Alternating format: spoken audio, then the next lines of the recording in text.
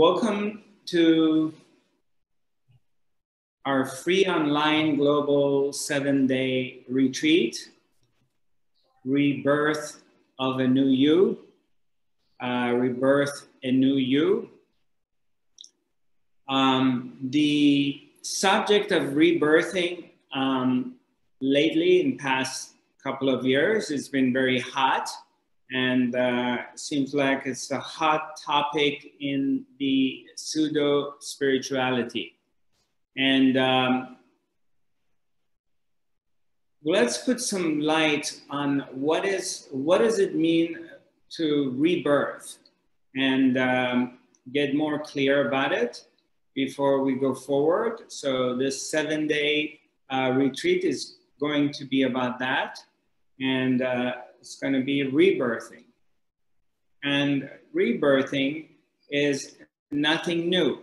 Rebirthing does not belong to pseudo spirituality of a trend that's been happening in past maybe 5 or 10 years. It's been in the ancient spiritual culture and the mysticism ever since the ever since. So all mystic cultures, whether Egyptian or Persians, Hindus, Christians, the Jews, the Africans, they all have, and Native Americans, all the mysticism, have been involved in rebirthing.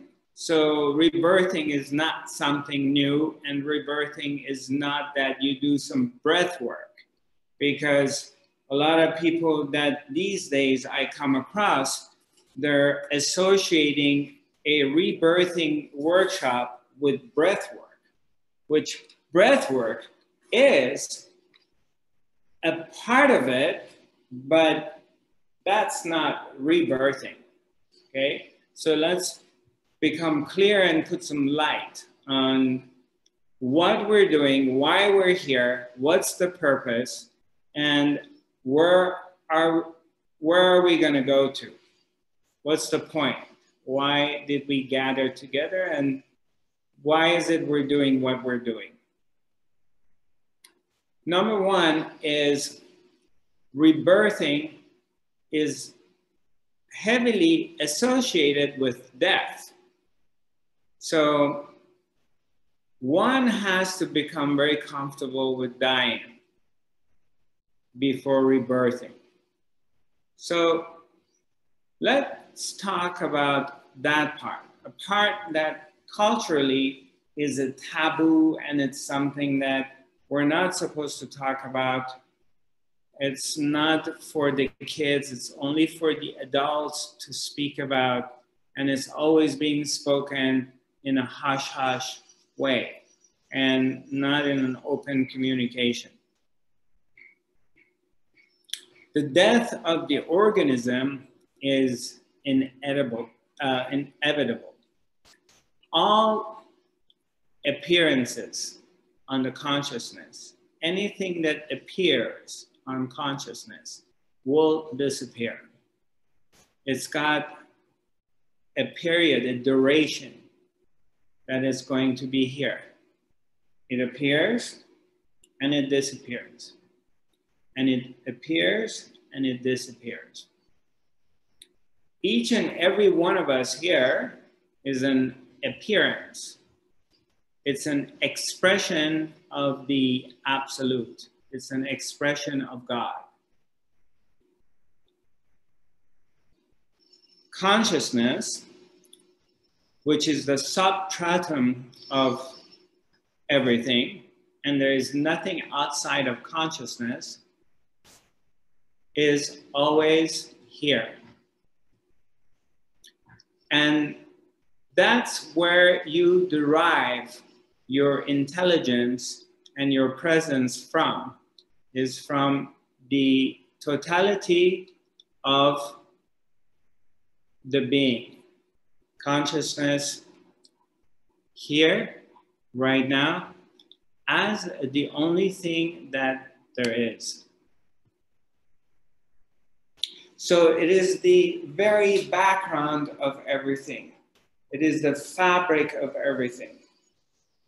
It is the air that you breathe. If you were not able to breathe, then you would die in a few moments. There won't be any life. Water, you can hang in there for a few days. Food, you can do for 20 days or longer. But air, it's a matter of a couple of minutes. And then life is over. So, what I would like to point out to and bring your attention to, so it becomes more clear understanding, is that there is the life force, which is here. And it's always been here. And it never goes anywhere.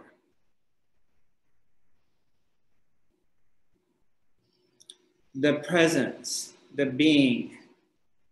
So for one moment, just shift your attention to a very simple matter, simple equation, just by bringing our attention from one place and you shift your attention to another place. So in this shift that you're doing, you're going from a place that it has a source of an appearance that is eternal and it's important and it keeps going. Like your life. So for a moment, just take your attention from that place. How important your life is, your plans, your desires, your family, your spirituality, where you want to get to and do.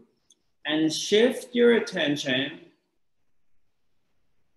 into